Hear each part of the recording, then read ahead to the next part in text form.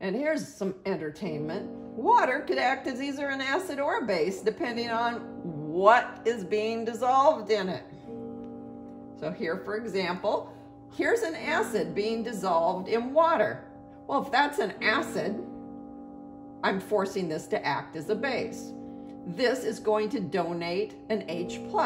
When it does, it's going to end up here. It's going to end up with a negative charge because before it was neutral and it's giving up H+, so now it's negative.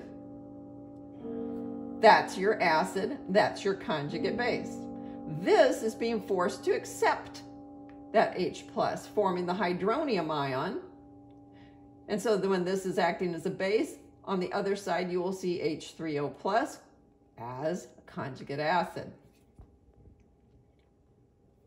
So just in general, acid plus the water gets into an equilibrium with the conjugate base and the hydronium ion. On the other hand, let's see it act the other way. If I put in ammonia, that is going to act as a base. That is forcing this to act as an acid. For it to act as an acid, it has to give up an H+, leaving it as an OH-, the conjugate base. This will be the conjugate acid because now it has an H+ more than the original. And our general equation then is that if a base is dissolved in water, it will form an equilibrium with its conjugate acid and hydroxide ions. Time to do one of these on the paper again. So we're going to look at this acetic acid and we're going to dissolve it in water. So we don't have the whole equation. We're going to have to work on it. So star 5, we have acetic acid. All right. I might write this in more than one way. Let me write it the way it looks right now. Here's CH3COOH. I can see those units right there. So if it's going to act as an acid, it's this hydrogen that gets away. That's the hydrogen that's going to get away. We're putting it in water. We've already identified that this is what is getting away. So clearly this is the acid, and that forces the water to be acting as a base. That's an acid, it's giving up an H+. So I'm going to end up with CH3COO with a minus sign. That's your conjugate to this acid, so it's a conjugate base. And meanwhile, this has to accept that proton.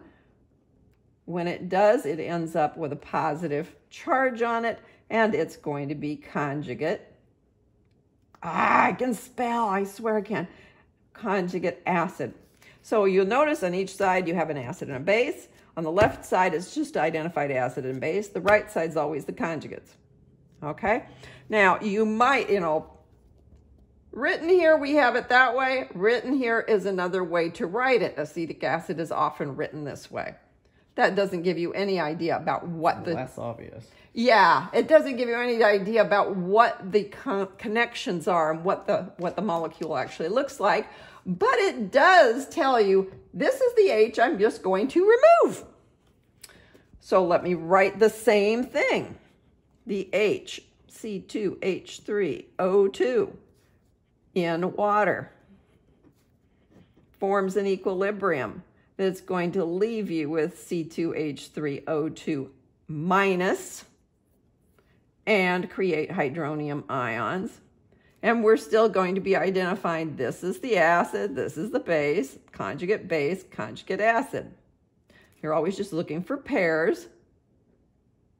This differs from this one by having one more hydrogen and a plus sign compared to nothing. Okay, so that's the idea behind identifying them so that you can understand what is happening.